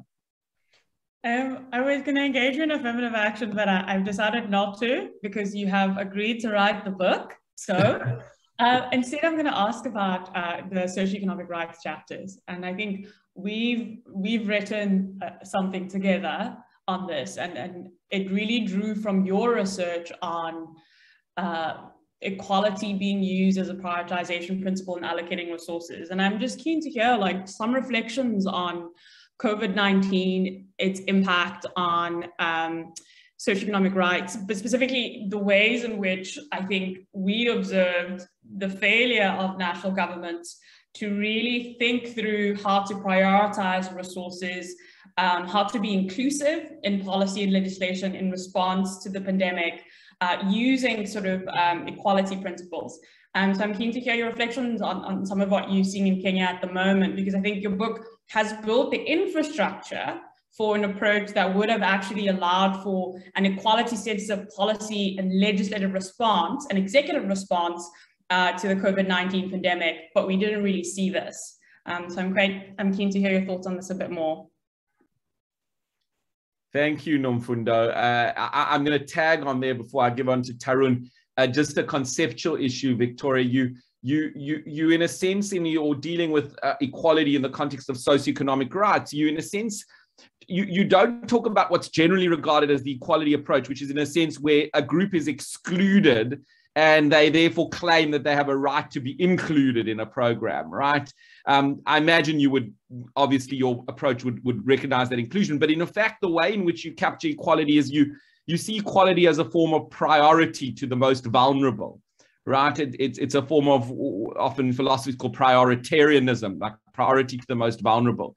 And I just wondered about your thinking about that, and also, how do you distinguish who's most vulnerable? This is raised in South Africa, been a kind of a really serious problem, because there is so much vulnerability, and it does kind of raise the question that I think Nomfundo raised earlier. How do we do you think we need to prioritize amongst those who are poor, or should we treat the poor as a general category, for example? Okay, so, and Tarunabh, and then we give you a chance to respond. Thanks very much, David. So Victoria, this is a question motivated by Nomfundo's comment about the colonial context, which I know is peripheral. Well, it's relevant to this project, obviously, but not quite central. And maybe this is anticipating your one of your many next books. I would love to know what is the contribution of the Kenyan constitution or what you think might have been the contribution of the Kenyan constitution to constitutional thought and scholarship more generally. So rather than thinking just derivatively about what South African idea or what American idea or what, Kenya from, the question of what can the world learn from Kenya? And the reason I asked that question is, on Twitter, you might have seen this already. I was quite aghast, I must confess, to see the Kenyan court just admitting an amicus petition from 5 foreign international experts, law professors in the US, Australia, etc., right? Israel. And I'm thinking, what stops an American right-wing group from intervening in the next case now? So there's a colonial dimension to there's an international politics of colonialism, but also the post-colonial discourse has also come out from the metropole, and it's interested in cleaning up the metropole, the remnants of colonialism in the US and Europe primarily, right? But I'm interested in theory building from the bottom, from the global south, because so much of post-colonialism, the agenda is, even within the post-colonial discourse, the agenda is set by the global north. It's not being set by the south, and I don't know whether it matters to the south in material terms. Right? So I'm just really curious about what does the world learn from Kenya? Great. Over to you, Victoria. Then we're going to have just a very short final comments by any of the panelists. So as you say, you won't probably be able to deal with all those questions, but go ahead. Okay. So first of all, to start with the socioeconomic rights and the idea of prioritization. So I grounded, first of all, what made me think about that.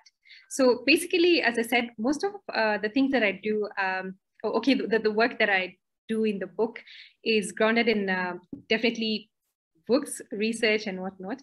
Obviously, on socioeconomic rights, obviously David is such an authority, and I refer to his books and articles as well.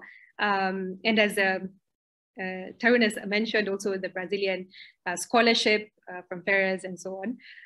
But mainly, as I basically also tying to Tarun's question, what is really Kenyan? So I wanted to make it really Kenyan. And as you can see, I say that as much as there's this discussions, and I explain the idea of basically generally having a minimum core has been discussed a lot. And I don't want to rehash that because so many people have said that.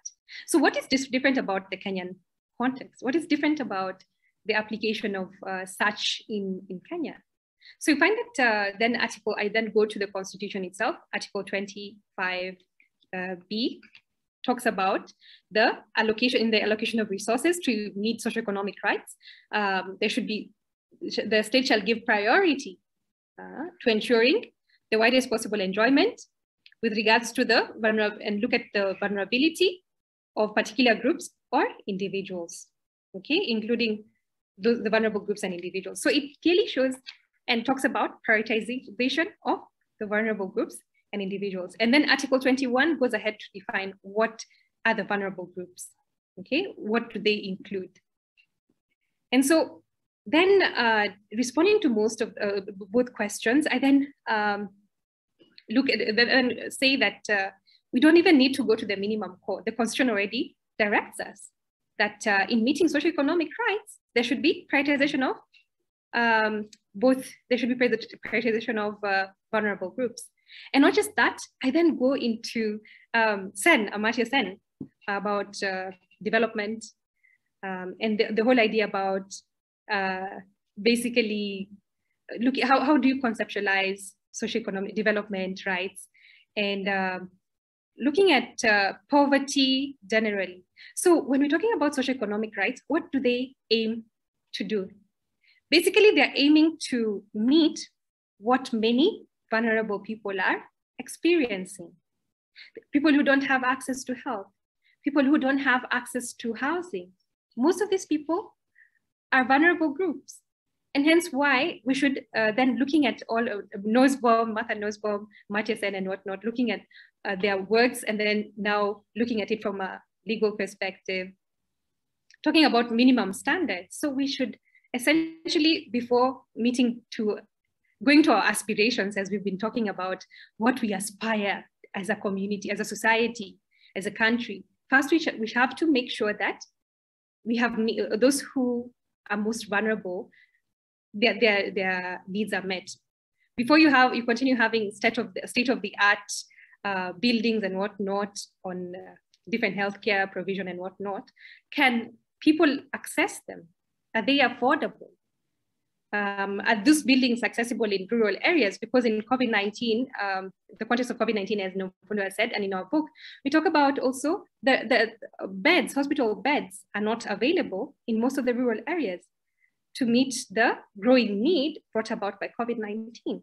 So this actually shows us the deep inequalities. COVID-19, one of the things it has done, there's lots of negatives, but it has shown us that priority really matters, because we are leaving behind a lot of people who need that. So prioritization is actually in the constitution, and that's unique to Kenya. And then also going to the whole question about regarding constitutional thought that is Kenyan. So as I've said, there's that idea of prioritization that is not grounded on the minimum core and so on, that in provision of socioeconomic rights, there should be that kind of prioritization. And I discussed that, what would it look like in reality if there's no case? Because as I mentioned, there's lots of problems with access to justice. So I say, okay, then what should happen? This should be what the state is focusing on, and it should be adopted in policies and whatnot. And I hope that kind of thought will grow as well. And also, like something that is also Kenyan is the idea of the 2/3 gender rule. There was also a question about, does it also apply to men? So the way that 2/3 gender rule is framed is that basically you can have it as applying to either women or men. So basically that is unique, and that's an addition. And then also the idea of the minimum core, not minimum core, but the genuine need, that affirmative action should apply to those who are genuinely in need.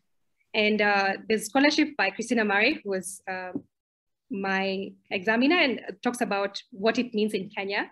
And I also discuss what it means in the context of different issues. Genuine need, people who are genuinely in need, is it social need, is it material need, and so on. So that's all. Fantastic. Thank you so much, Victoria. I see we have reached our limit in terms of time. There is so much to discuss, and I had hoped to give each of the panelists another short opportunity, but I don't think we have the time for that. So I just want to thank everyone who has attended. You do see the link in your in the chat to be able to get the book. The Bonavero Programs has put it there for you. Please click on it. You can get a 20% discount on the book. It is well worth your time to read it. As you have heard, it is worth your engagement. Thank you to Victoria. Thank you to the panelists. Really appreciated your expertise and input. We will hopefully, the Institute I Direct is launching a new blog on African law called African Law Matters, and we hopefully will have a symposium about Victoria's book as well. So please look out for that. And congratulations, Victoria, on that, to your supervisor, Professor Fredman, who I saw was here earlier as well. And thank you to the Bonavero Institute and the staff, as well as SAIFAC. And I hope this will encourage greater engagement with the Kenyan jurisdiction. And as Tarun has said, drawing in the discussion in Kenya into comparative jurisprudence more broadly. So thank you once again to everyone. And if you wish to express your appreciation, you obviously can. I see many people are congratulating Victoria in the chat or through your jazz hands function. So without further ado, thank you very much, everyone. Bye-bye.